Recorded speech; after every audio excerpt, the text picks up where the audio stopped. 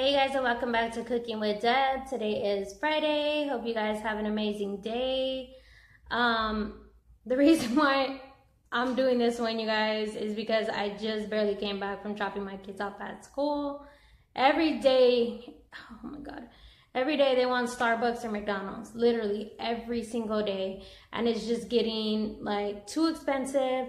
So I thought, you know, on the drive home, why not make them a snack that's healthy? It's not heavy. They can pretty much eat it whenever they want to. It cost me under $5. It only probably takes less than 5 minutes to make, not even.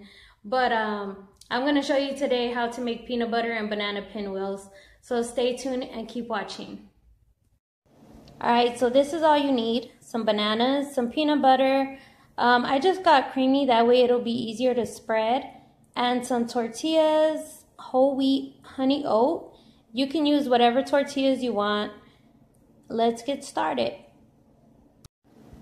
All right, you guys, so we have our tortilla here. We got our peanut butter, and we're gonna spread it onto the tortilla all around. And this is why I get the creamy peanut butter, you guys, because it's so much easier.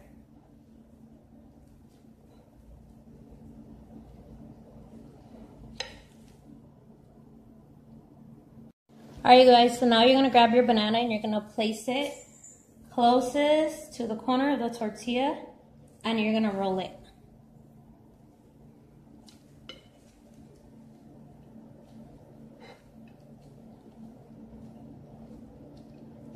And then what we're gonna do next is we're gonna cut this in half. This is basically what it looks like inside. Not bad, right? So we're gonna make those into little pinwheels.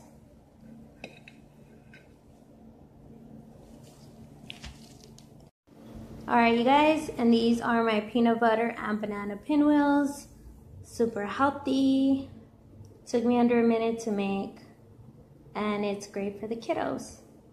Thanks for watching. Stay tuned, subscribe, and I love you guys.